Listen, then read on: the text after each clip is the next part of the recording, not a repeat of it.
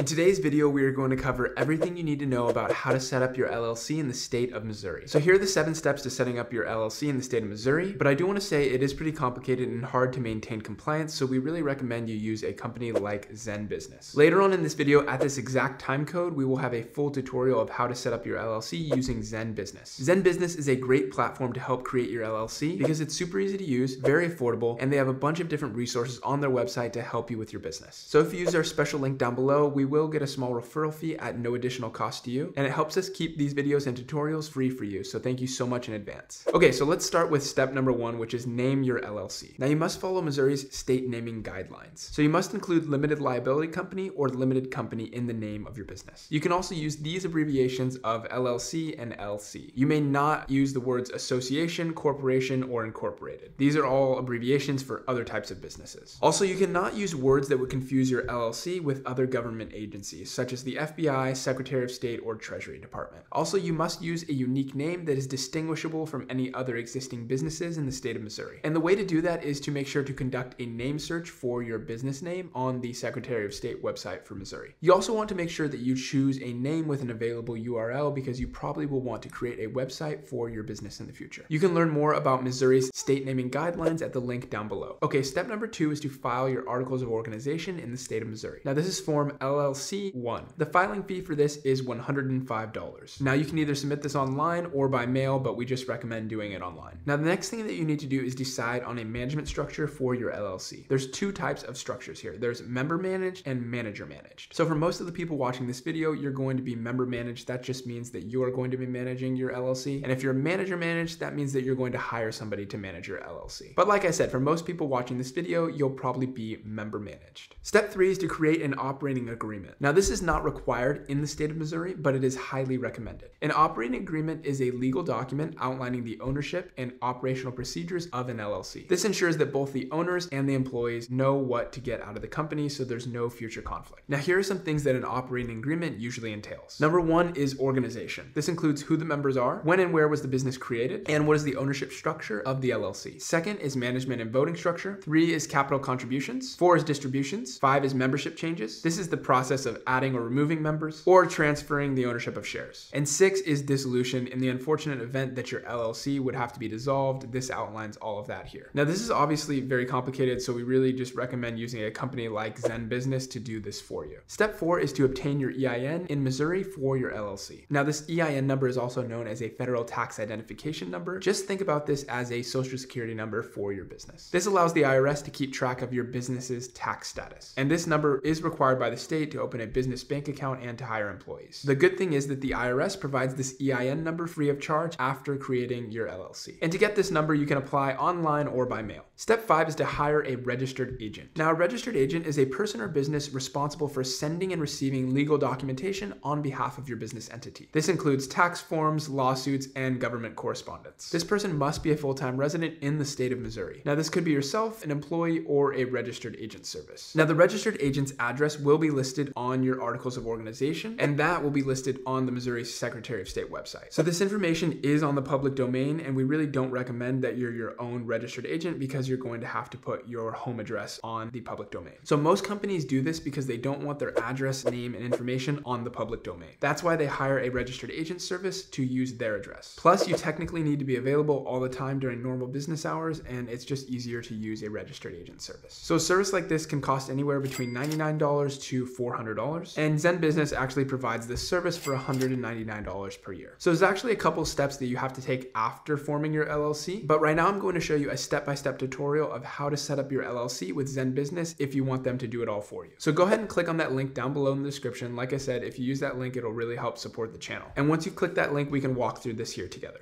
Okay, so once you've clicked that link down below, it'll bring you to this page here. And if you scroll down, you can see the comparison between the starter, pro, and premium. These are all 3 of these ZenBusiness packages. So let's just briefly look at the differences between all these packages. All of these packages include the standard LLC filing and the 100% accuracy guarantee. Now the starter pack includes worry-free compliance for up to a year, but then after that, it's $199. So for most people, the starter and the pro plan are going to be perfect for what you need. As you can see with the starter plan, there's additional services that they charge for an additional fee. So an operating agreement is $99. That EIN number will be an additional $99. Fast filing will be $79, and so on. There's a couple other services here. And the pro version will include these 3 services. So depending on what you think you would need, you can go ahead and choose. But for the sake of this video, let's just go ahead and show you the starter plan. And if you want faster filing, or them to get your EIN number for you, or them to create an operating agreement for you, then go ahead and choose the pro plan for $199.